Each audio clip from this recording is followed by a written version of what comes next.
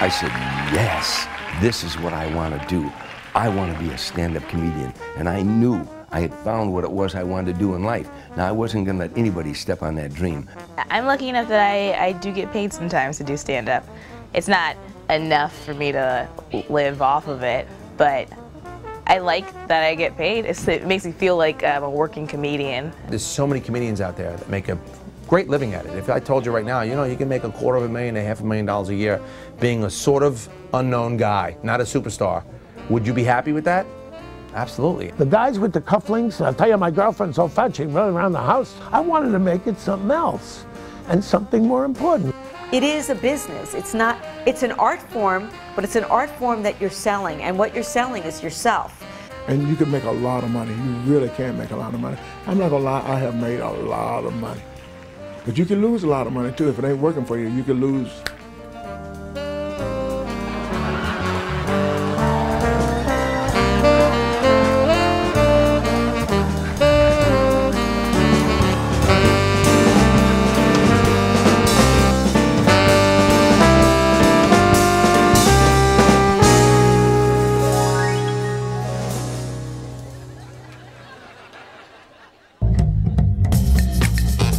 In the 1950s, there weren't clubs really for stand-up comedians.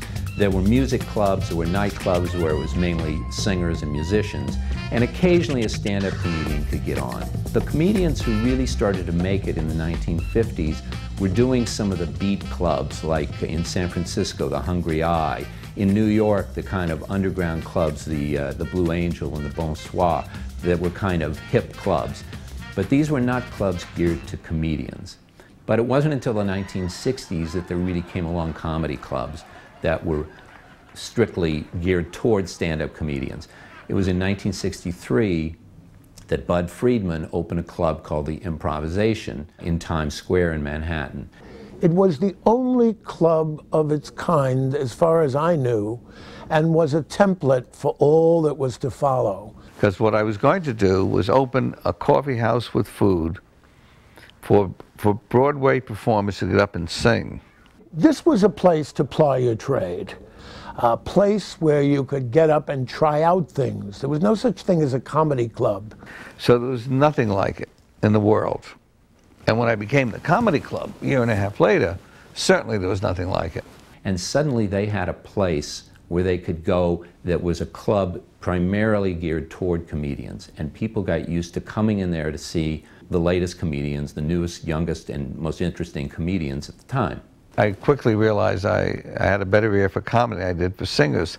It was in the late 60s, mid to late 60s, that a guy named Robert Klein started coming in. Klein was the big star, and he was also a comedian who had a style that really caught on among the other younger comedians. I see Robert Klein as the top of the comedy tree, and all the others coming from the branches of Robert Klein's innovative approach to comedy. The guys with the cufflinks, I'll tell you, my girlfriend's so fat she can run around the house, they made me laugh and all, but I was arrogant enough and college educated and graduate school, I wanted to make it something else and something more important. No talking. No talking. Button your lips, no talking. I had just gotten into my first Broadway show, Apple Tree, and I heard about the Improv, where you could go and stand up, and I felt I had been seasoned at Second City after having been 14 months there. And you couldn't just walk up and get on, you know. I mean, if you were desperate at 1:30 in the morning and he didn't have people, but he had a hierarchy, you know. It was a wonderful testing ground because the audience was discriminating. They were somehow people that liked theater. They liked show business. They weren't your ordinary customer. I had no business acumen. I had worked as a waiter. I had never really cooked. And I certainly didn't know anything about the liquor business. And I avoided the liquor business in the beginning by making it a coffee house with food.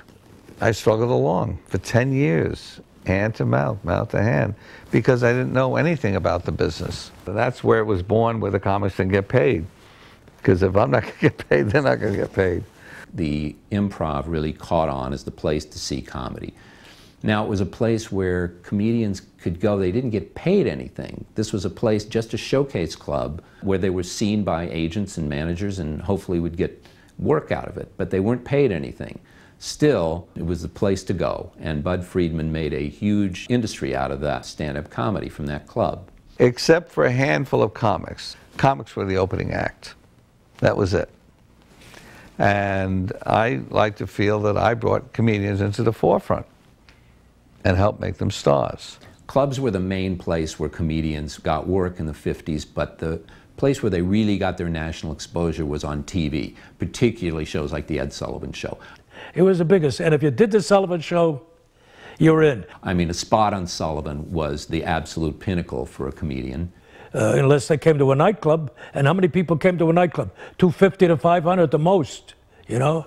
But here now you're getting to $1 million, you're getting to $2 million, you're getting on the Sullivan Show, you're getting $6 million. That was the way they became known, and that just spurred their club work. That obviously gave a big boost to their recognizability and got them work in the clubs. Let's see, where was the first place I worked? A place in Chicago that was owned by the boys called the Cuban Village. And at that time, every town had 1 or 2, 3 little nightclubs. And it's the same way they had these comedy stores, you know? They had nightclubs. The thing that really started my power up was Las Vegas, and where I was getting $100,000 a week, because I brought in the biggest gamblers that were around. I brought in the New York gamblers, I brought in the Japanese gamblers, the South American gamblers. I brought all those people in. I did. It was all very warm, very giving when the hoodlums owned it. Then the corporations came in, and that individual performer didn't mean that much to them. The Howard Hughes Corporation, who signed me to a big contract, it was no joy working for them, you know. I'd rather work for a guy that had the gun over here. In the post-war years, I think the Catskills were the primary place where comedians got their start, and a certain network of nightclubs. The most magical time I thought in my career, it was the Concord Hotel, was the jewel of the Catskill Mountains. And every comic's dream was to be, quote, a Saturday night comic at the Concord. Because if you were a Saturday night comic, that meant you were a star. You had made it in the mountains. The biggest stars worked there. And it was a difficult place to work because you didn't pay for the show. The show came with the chicken. It was the chicken, roast beef, and the show. So you had to really get these people. You had to get them quick. They weren't going to wait around for you to be charming. No, I must tell you, this is the truth. My wife, God bless her. This is my 47th year of being a professional stand-up comedian, and I made my living telling jokes. I did jokes, and I take great pride in that. I take great pride, and I made a good living in the most difficult career there possibly could be. Come on, you're a sports fan. How many Jewish men you know that could dunk the ball? I'm glad I've been able to go all over the world, take care of my family, and it's an amazing thing that I could do it just telling jokes. I didn't write series, I didn't do movies, just walk out on that stage in one. It's just me, a microphone, and an audience. Then in the 70s, the other major platform for comedians, of course, was The Tonight Show with Johnny Carson. I did The Tonight Show originally on January 19th, 1968. Killed him on the stand-up and thus, you know, began a career. When you killed him on The Tonight Show, people talked about your spot. You could really get America chatting if you were on that show. He was extremely generous with his laughter and his support when you worked hard to do his show and prepare properly.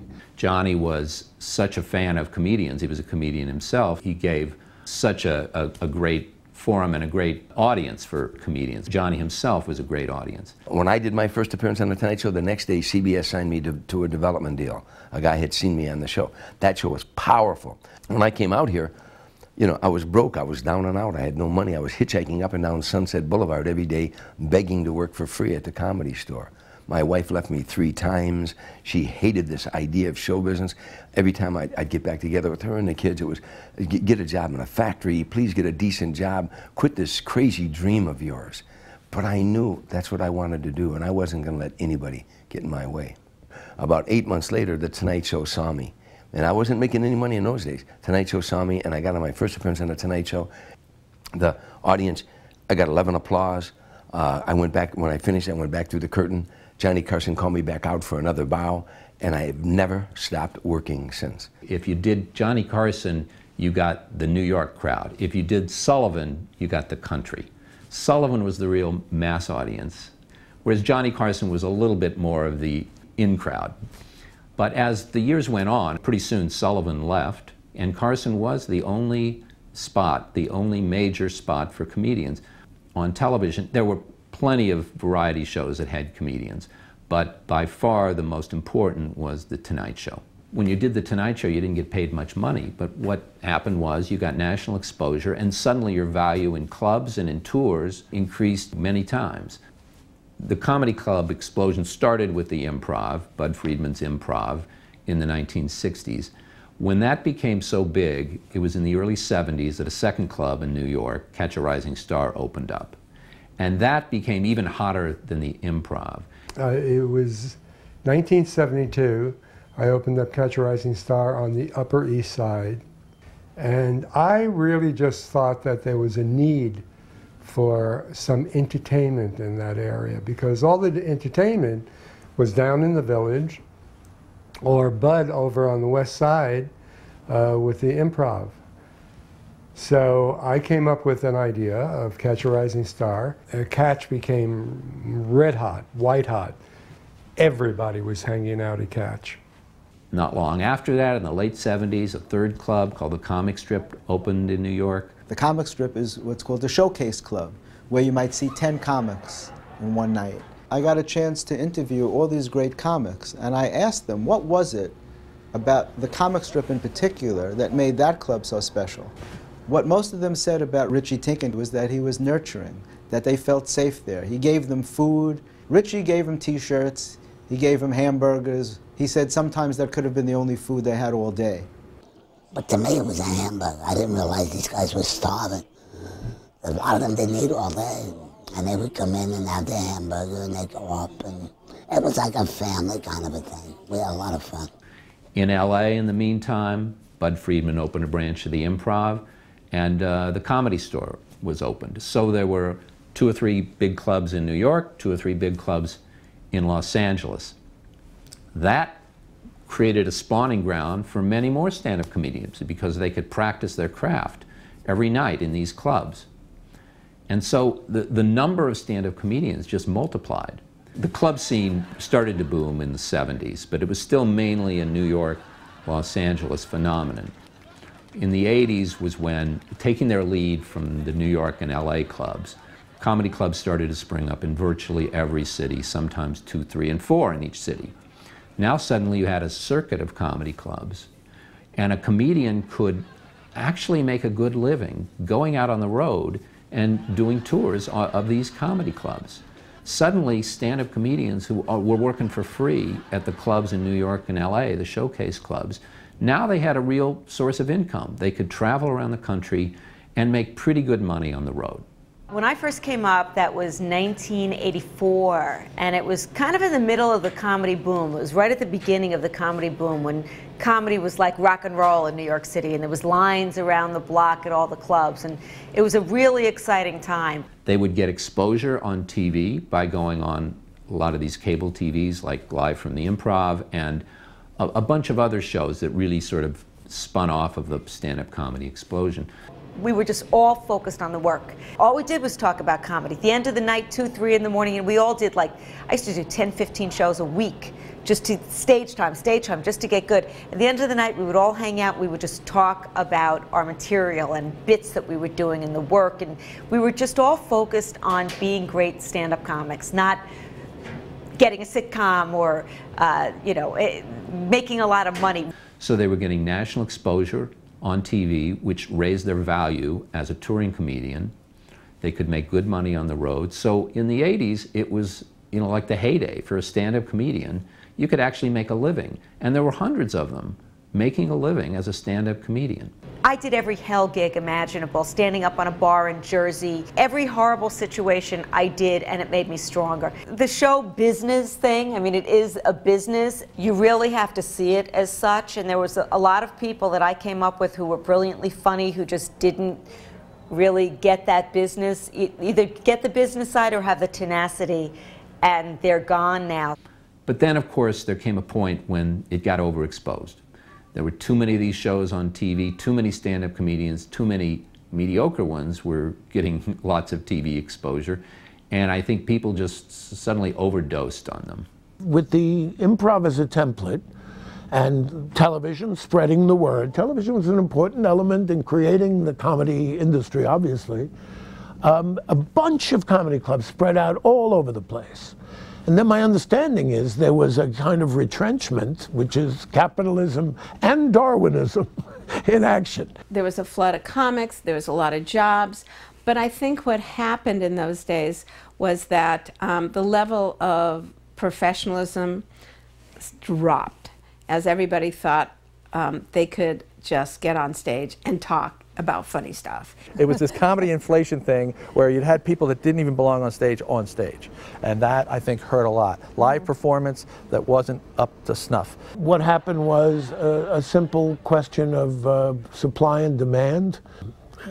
There's capitalism involved and free enterprise, and also I would say a dilution of talent. I think there were a lot of people that were possibly good living room or workplace comedians that were suddenly on a stage.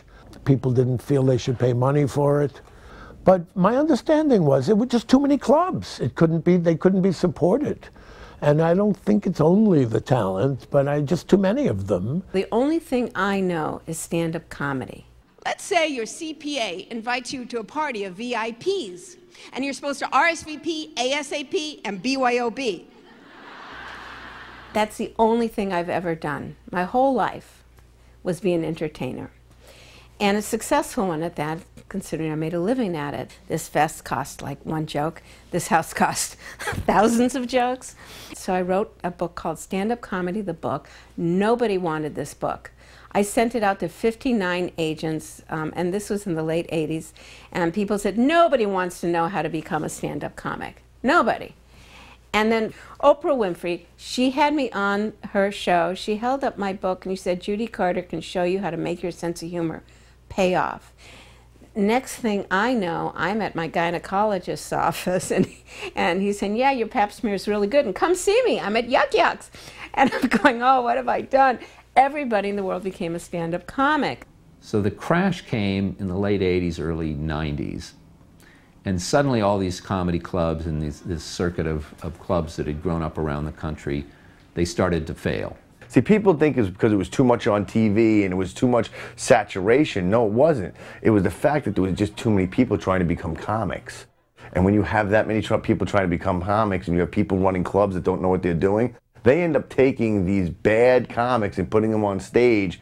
And people that come to a comedy club for the first time go, I'm never going back. It was a horrible show. When I was 7, I asked my grandfather for a bike, and he goes, right before I die, I'm going to write a big check, and I'm going to put it in the coffin with me. Nobody gets nothing! That's why you have to nurture the comics, find out who the ones that really want this, that wake up every day and say, I want to be a comic the rest of my life. I want to make this a career, not a hobby. Probably somewhere around the late 80s, early 90s, rooms started to close, which I don't think was a bad thing. I think there was too much comedy and not enough good comedians. We comics who had worked our way up, we really cut our teeth on the road. We would take a joke and work it and get it so it's haiku poetry.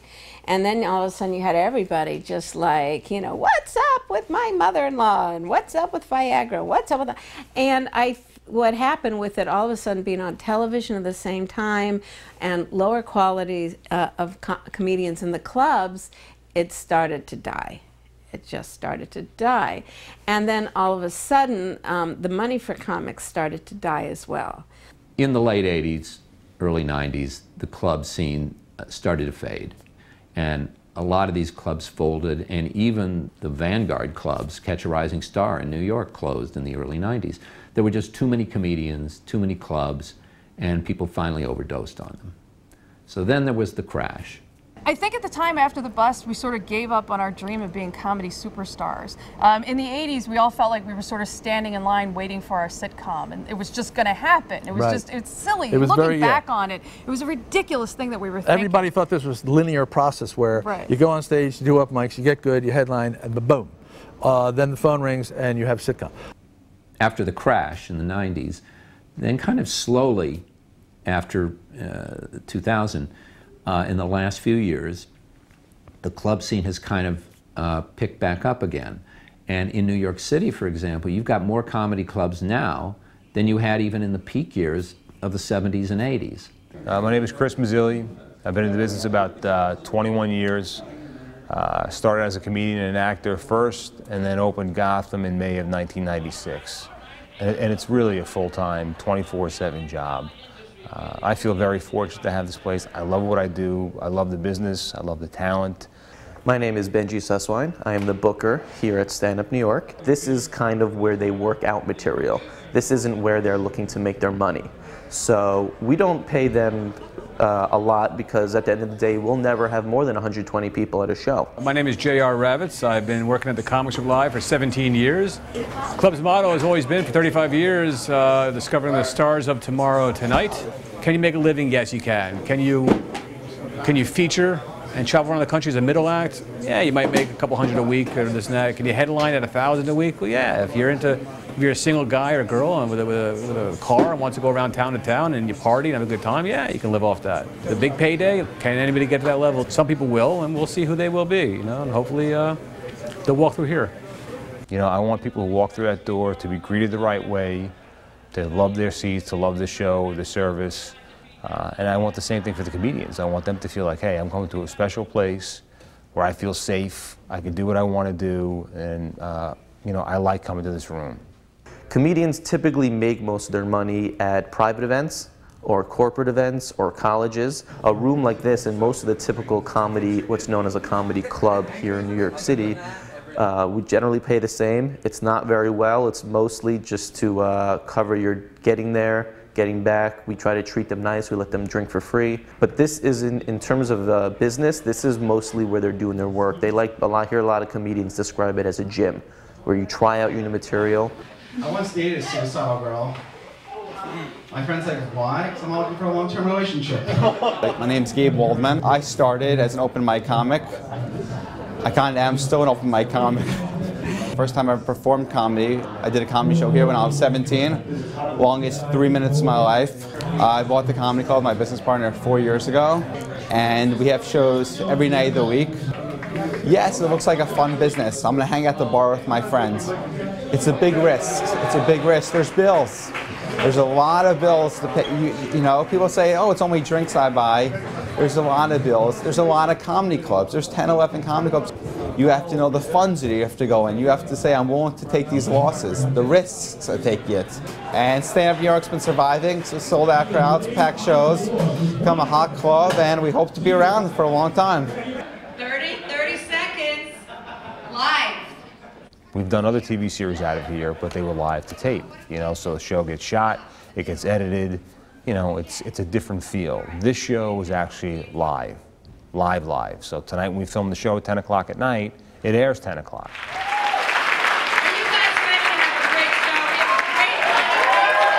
People can see comedy exactly how it's going on in the club at that particular time. You know, with the waitresses and waiters going back and forth, with the beer bottles falling, and, you know, you're seeing things just the way it is. If somebody has seen the show on TV and they've seen the interior of the club and they've seen funny comedians on the stage, they're going to say, oh, I know that place, let's go there. That's really it. That's how it benefits, you know? And if the show is rerun, which this show usually runs 6 or 7 times a week, you're talking about hundreds of thousands of people that are seeing the show, and you're putting this club's name in the back of their mind. So it can't but help business. I think what's different today about the business of comedy is there's so many more outlets and avenues for comedians. Back in the 70s and 80s, it was a little more kind of rigid. There was the club scene, there was the TV, there was guest shots on TV, there was maybe a sitcom if you got really good. Today there's so much going on, and these comedians are still not making very much money from the clubs, but they're driving their popularity in other ways with social media, Twitter, Facebook. Comedians are very active on Twitter. In fact, more active than I would say any other type of performers. Not only is it a way for them to try out their material, a quick one-liner, see how many retweets or how many favorites you get, but it's a way for them to interact with their fans, for them to tell their fans where they're next performing, with us to interact with comedians and their fans. The internet really changed the game, and with YouTube in particular, and Twitter and things like that, it really changed the game, because you don't have to have very much money in order to have an audience of potential millions. It's good and bad. It's harder to get noticed because there is so much content out there. And also it can be kind of paralyzing because you really have no excuse to make that short film or make that web series. And if you put it out there and it doesn't get views and it doesn't, people don't respond to it, well, maybe it wasn't very good. Maybe that great idea you had wasn't so great after all. I think ultimately, though, it's a good thing. Yeah, the internet has really changed the path for a lot of people getting discovered. YouTube, making videos on YouTube. Suddenly comedians from Nowheresville can make a name for themselves with a good video on YouTube. I'm Danny Jollis. I have a group called Chess Club Comedy, which is an online sketch comedy group. Hello, can I please get the bacon sliders? Because of our production costs, we lose more money than we make. And so Chess Club, yeah, it's given us a bunch of great opportunities, and so the things we get off of it, the representation, the shows, even the credits, that's all led to bigger opportunities. And YouTube has allowed people who might not have ever heard of me to all of a sudden find out who I am and then have me come to their college or whatever. And so that's how, at least financially, it's been huge for me. So the avenues for stand-up comedians have expanded and changed immensely here in the new millennium. And it's a much more democratic world now, I think. You don't have to depend on a Bud Friedman or a Rick Newman, a Catch a Rising Star, to pick you and say you can go on at 10 o'clock in our club.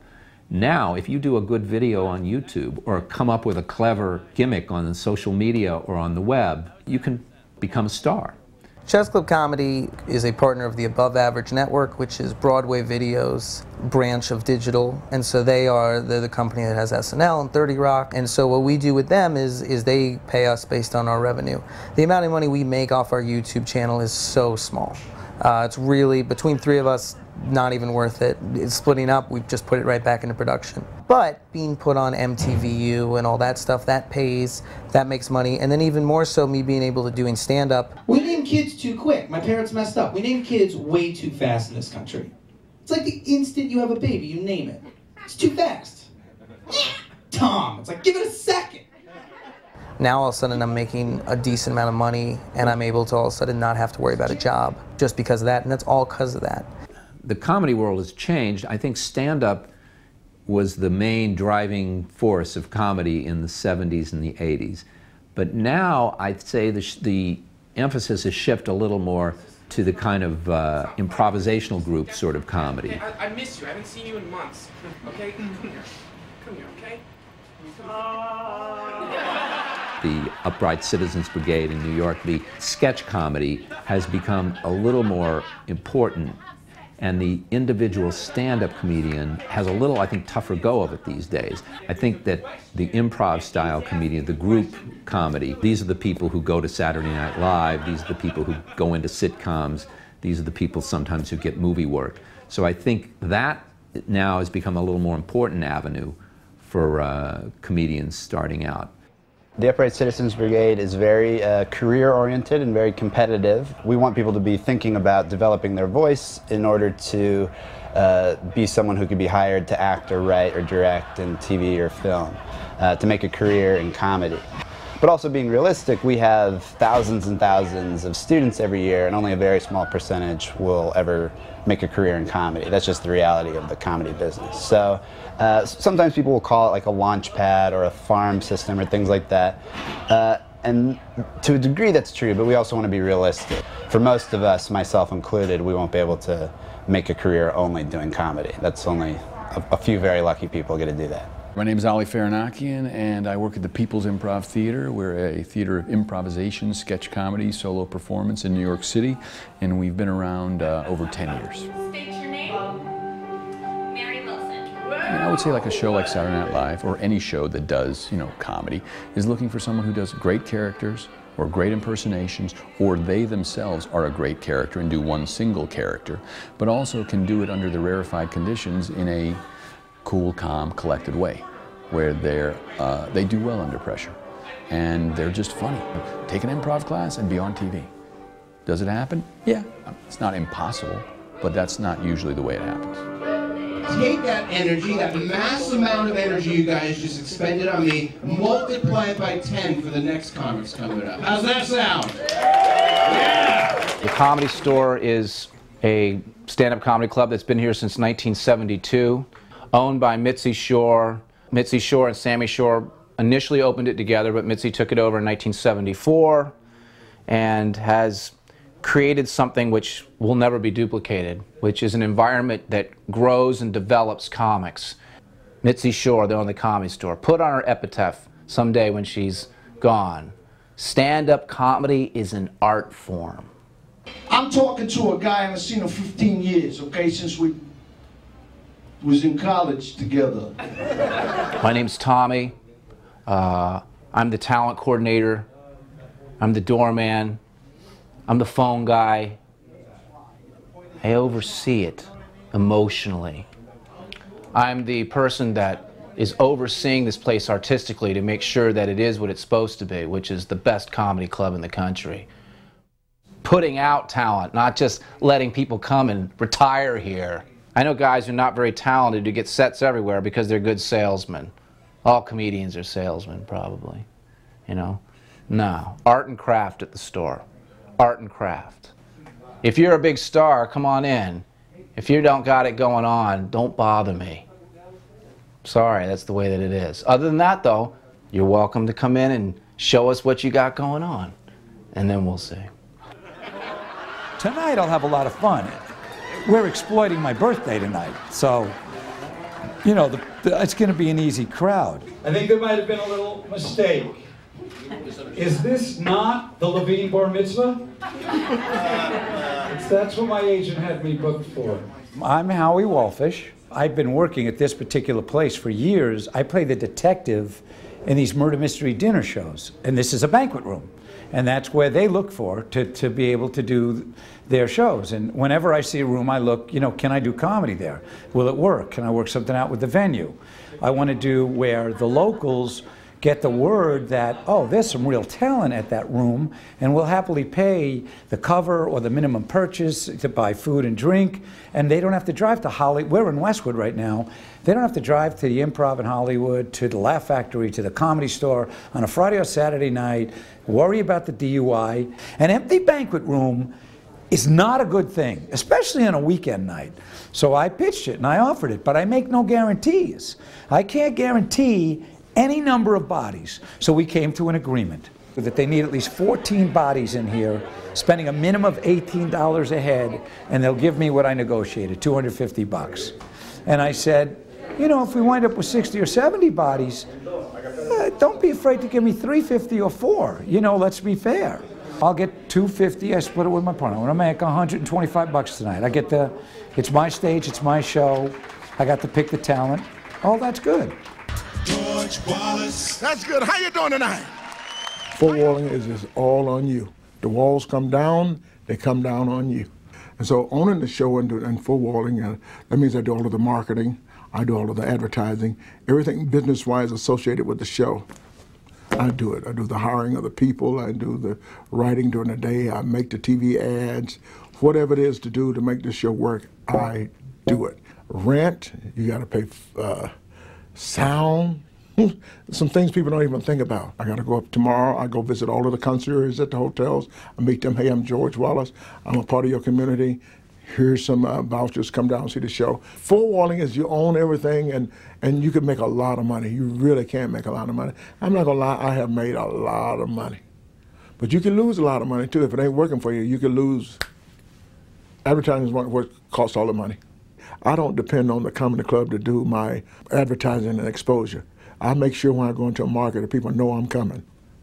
I will go and spend some advertising money on my own to the radio station, billboards, like I'm going to Birmingham. They do a little advertising, but I can't depend on them to do it right. And some of these comedy clubs, you know, you can make as much money in a comedy club now as you can anywhere else. They seat 300, 500, you take the door.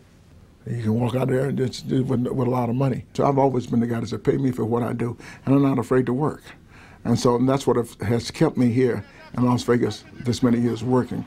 That's the business of making the comedy business work here in this Flamingo room with 750 seats out there. We will always be in business. The economy goes down, the economy goes up. Death, I don't care what.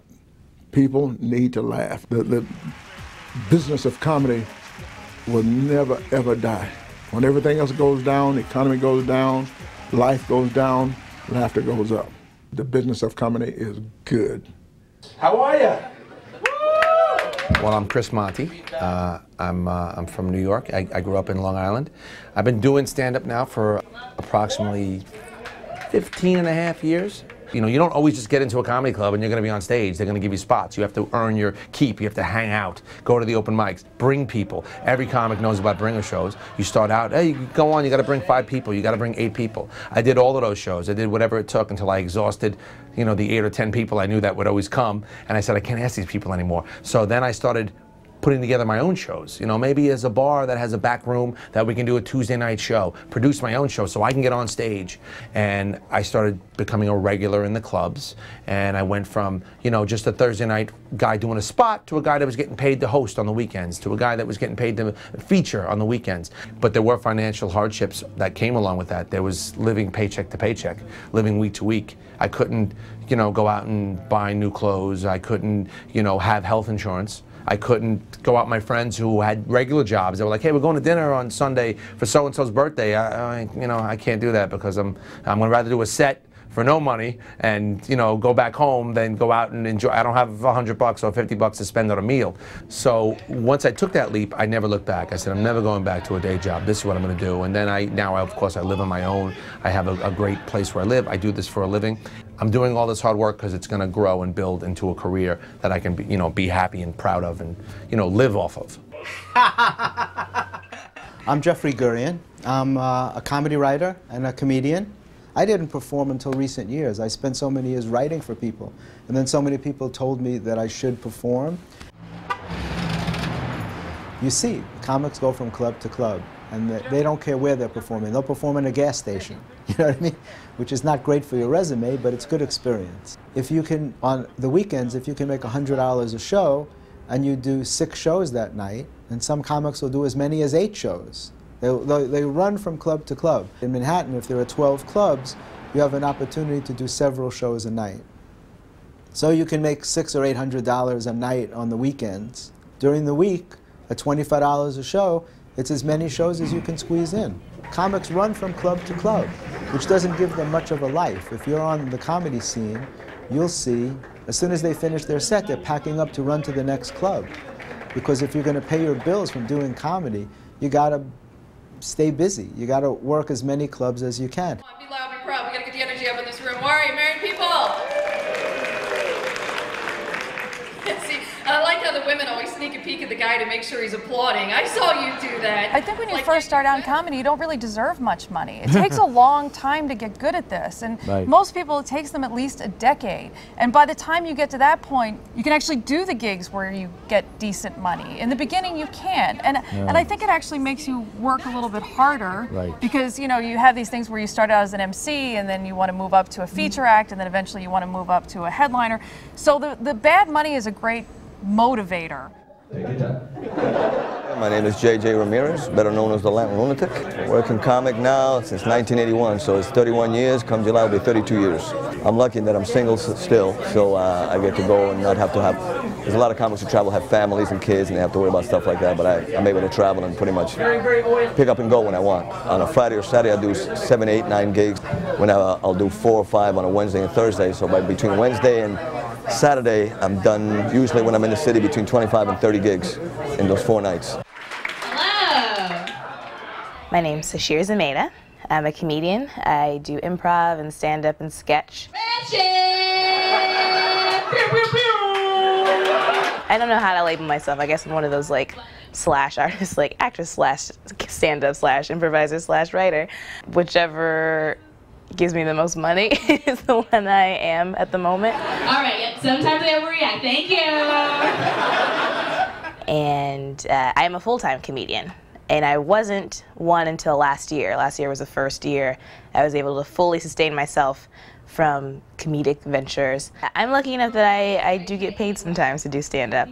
It's not enough for me to live off of it, but I like that I get paid. It makes me feel like I'm a working comedian as opposed to just like doing shows for the fun of it. Although I still do shows for the fun of it because it's still fun to me. If the concept of getting paid every time I'm on stage wasn't a thing, I'd probably still be on stage all the time. I don't know if I would complain about not getting money because I just like performing and I know that there's still a benefit in being seen by people and having them want to work with me because that will lead to more money later.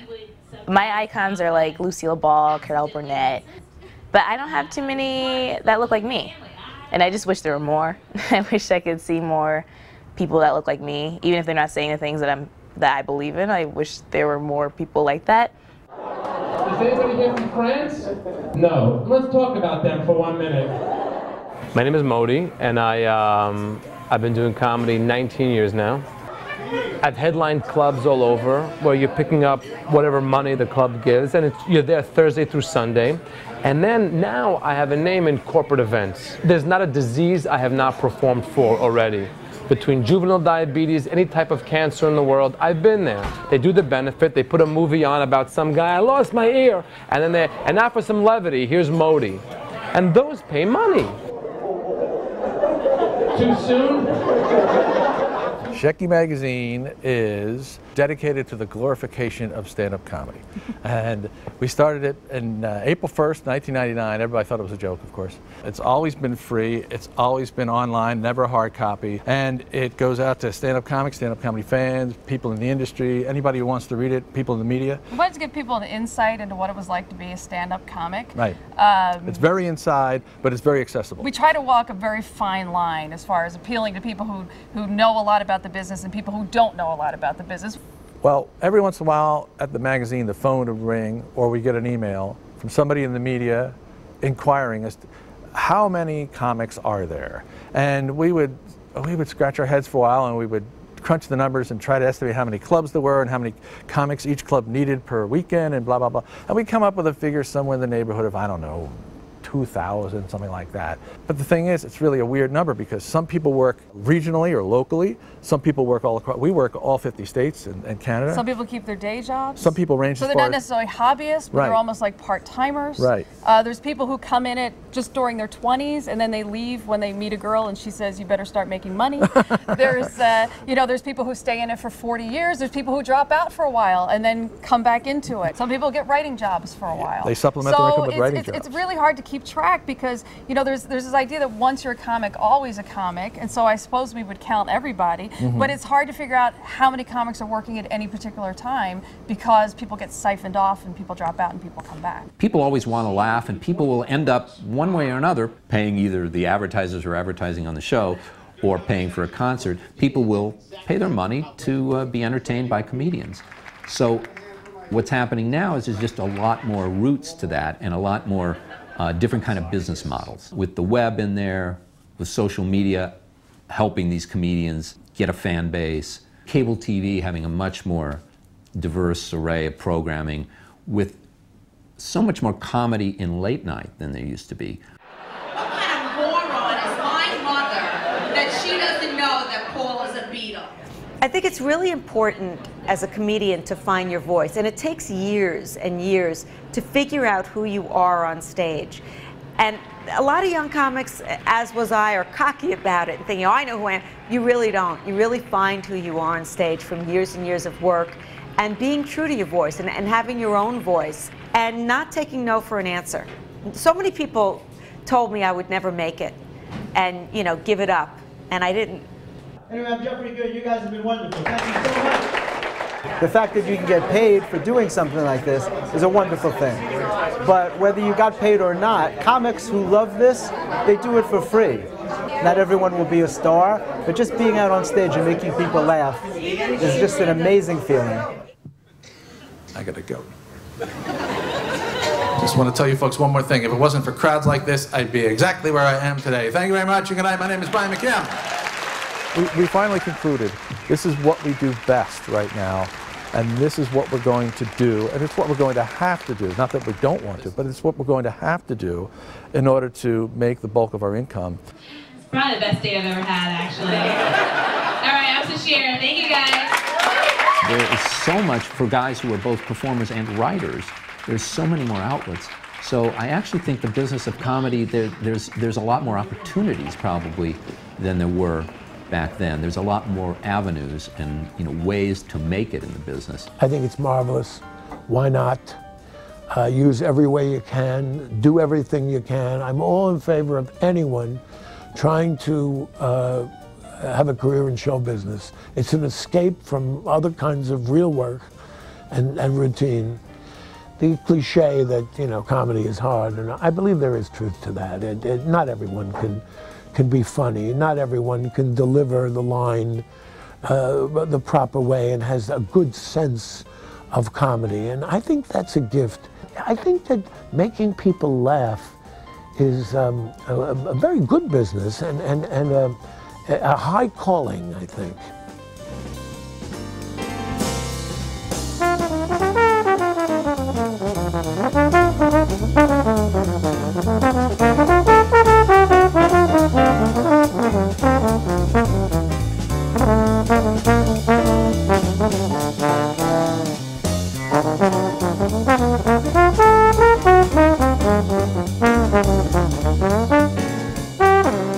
You know who that is? That's Shecky, Greene. Did you ever see him on television? No. No. Oh, he was on Shecky. What show were you on? Ed Sullivan. Did you ever see him on Ed Sullivan? No. It's a Shecky. I want to ask you, what are you going to do now? Because you really messed me up last time you were on our show. And I worked for a guy by the name of Harris who talked like this, is the way he talked, and he raised horses. And Hey, I want to tell you, Shecky's doing me, isn't he? I mean, Rickle's doing me. I tell you the truth, he's doing me. No, this is fine, no. And I want to say, I think maybe I'll be on television now, Big Crook. Oh, my goodness gracious. He certainly looks lovely. Close up all the places.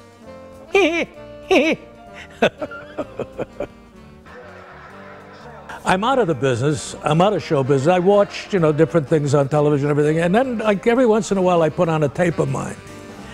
And I say to my wife, with a tear in my eye, my God, I wasn't bad.